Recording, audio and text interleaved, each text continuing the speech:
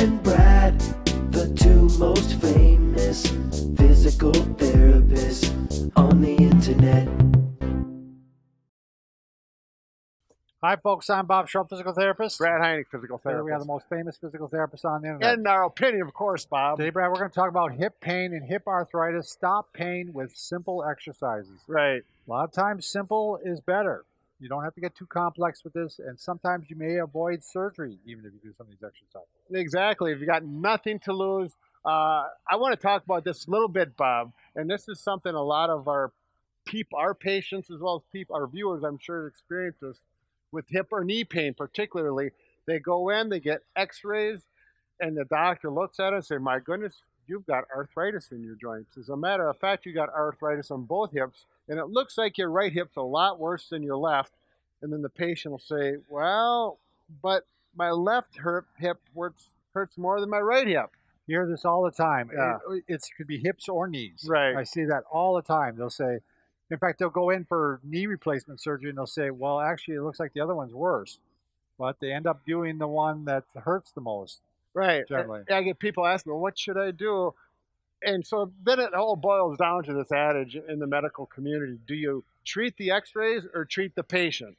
Because the patients say, "I want the painful knee operated on." The X-rays might say, "Oh, this looks worse."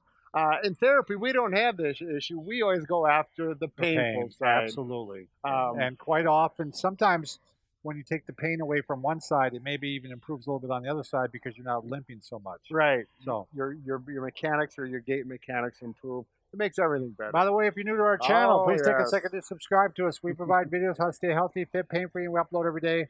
Also, you want to go and join us on our social media channels. Or go to bobandbrad.com and go to the giveaway section. We're always giving something away. What are we giving away right now? We don't know because this is a future video. Oh, that's right. But there's going to be, just click on the There's giveaway something section. cool. We give away mattresses and massagers and stuff like that. You can also go to Bob and Brad on Facebook. There you go. Pinned to the top of the page. Okay. So we already went through the scenario. We went through half of our video before the intro. Yeah, that's right. Okay. So we're going to talk about how do you treat it. Let's say your right hip is very painful, and particularly when you walk on it, very common with arthritis. Now, this is something a lot of people do not want to do, but just take some stress off the hip when you walk by using a cane. Yeah, absolutely. I find with some people that, because arthritis tends to flare up and it tends to calm down. A lot of times by using the cane, it tends to calm down faster. Because you're taking weight off, it's not irritated as much. Right. And so so we're not telling you that you're going to use it permanently. Right. And we're not even saying that you have to do it everywhere. If you don't feel like you want to do it in public, just do it in your home for a while. Limp instead. Yeah, limp instead, which people think they look better when they're limping than using a cane. Right. So if you got, get a cane, you adjust it so it's about at wrist level and you're standing tall. If it's your right hip, you use it in your left hand. That's one thing that a lot of people get confused. And just walk normal. When the right leg goes forward, the cane goes down, taking weight off the painful hip. We have some videos on how to walk with a cane, how to adjust it and walk with it. You can look at those. We want to do a few more other options here. The other one is a little pendulum exercise or a kind of traction on the hip. So you go to your stairway. We don't have a stairway here. This is a great way to start getting some movement in the hip. Yep. Without hurting. Right. So my right side is the painful hip. So I'm going to go up with my left. You're going to have to hang on to the handrail. In this case, I'm going to use the Booyah stick for balance because you need something for balance for most people. Now, I'm going to let this leg, the sore leg, completely relax. Like all the muscles are jello. And then I'm just going to gently swing it forward and backwards. And the reason you want that hip to relax is the weight of your leg through relaxed muscles is going to distract or pull the joint apart slightly, so you don't have that bone on bone and a little bit of traction. Right, you get a synovial fluid. If that's working out good, you may want to put a little weight on. You can use an ankle weight. Now, I've had people just put their winter boots on up here in the north. That's a good idea. A boot usually weighs a pound or two at least, and you don't have to go out and buy anything. And then your hip doesn't know if you got a boot on or an ankle weight, and do the same thing. You're going to swing it for a minute or two, and I find people have success with that. is pretty much a temporary thing, but it reduces things. It's a good way to Safety treat first, and it starts getting some movement in the hip, which you may not have had for a while because it's been sore. it. Right. So, Now, Bob, let's go on to the next one. Along with pain in the hip, particularly with arthritis, usually there's a loss of range of motion. right, it usually concurs. Right. It usually happen at the same time, I should say. And if you can regain that range of motion in the hip joint, that can also make you feel better. It's amazing to me that even if you regain a little bit of the motion, a lot of times it knocks the pain down at the same time. Right. So it really pays to do these stretches. So let's show them. Okay, which one do you want to do Well, first? why don't you just, you're going to have to. Oh, I'm going to get out of the way. Yeah. Okay. You know, this is nice. You can do this on laying in bed, and that's what Yeah. we recommend. Wake up and... You could do it on the floor, but then you got to get on the floor. It works just as good in bed.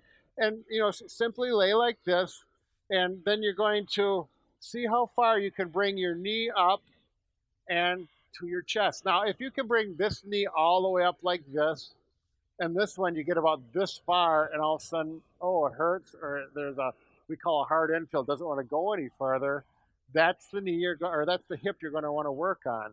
So I'm going to do it with the right hip. Let's say this one goes way up to here, and this one stops here, and it's tight, and it's a little painful, but if you stretch on it, hold and relax, and after about 10 repetitions, you notice the hip is starting to go up farther, similar to the other leg.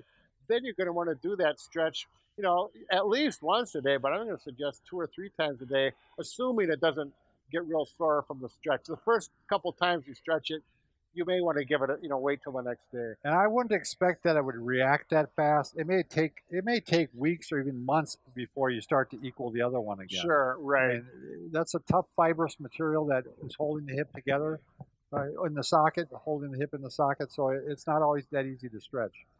And so along with that one, you may want to check what we call the external rotation of the hip. And I'm going to go this way so you can see what I'm doing. So with this leg, I'm going to go over the top of the knee like this, and I'm going to let the knee drop this way. So you can see this, I can go this far, and the hip that has the pain may only go this far, as opposed to like this, like the other leg. So here, all we do is gently push the knee and relax. Pressure on, pressure off.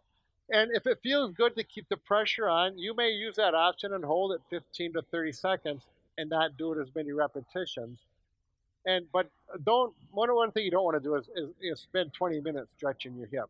10 repetitions on and off, or 3 times 30 to 60 or 15 to 30 seconds is probably a good place to start. And what's nice about that one, you actually can do that one seated too. Oh, right. Brad's going to actually show how to do hip flexion the other way too. You can actually just cross the knee, cross the ankle over the opposite knee, and you can go ahead and just push down like this and give it a bit of a stretch. A lot of people tell me that a lot of patients that I have that have hip arthritis, they can't even get that leg up there. Yeah. I mean, that's how tight it's become. Sure. So they might have to even start with the knee down like this, a little lower, and press it down. But they know right away what I'm talking about, because like I said, they can maybe get the one up there, but the other one, I can't even get that up there. Right. Yeah. So it's a great stretch. You're going to show a hip flexor? Well, before I go to that, I just want to mention, if taking a warm shower or a hot pad helps, one thing, because a hip has got a lot of muscle around it, depending on the individual, there may be other soft tissue kind of padding that area. Sure. So one option that you could do is get a hot pad that goes in real deep. Right. And to do that, you're going to need an infrared. Infrared, not ultraviolet. But here we put that there, and Bob's going to show how. Yeah, I'm going to show you. Yeah, this we always use a demonstration. So this is a Thermatex infrared pad, heating pad. Now normal heating pads only go skin deep. They just barely penetrate the surface, a couple of millimeters. This is how far the Thermatex goes, 2.36 inches.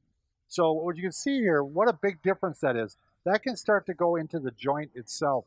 If I look at Mr. Skeleton here, Mr. Sam, if I'm going through here, you can see how that can start getting into the joint itself, where this one just is going to heat up the outer surface and really not do much of anything. So, and then you would do the hot pack for you can go up to 45 minutes with these and do the stretch afterwards. You're probably going to find the stretch goes much better after you warm it up. And you know, Brad and I just use this on a regular basis for our backs. We just put them in our chair and we lean against them. Thermatex has been really good to us. They have a really great discount for the people, our subscribers. Right. So we'll put a link below so you can check it out. So you bet. The next one, now this is for people who are probably more mobile. They got hip pain and they got fairly good balance.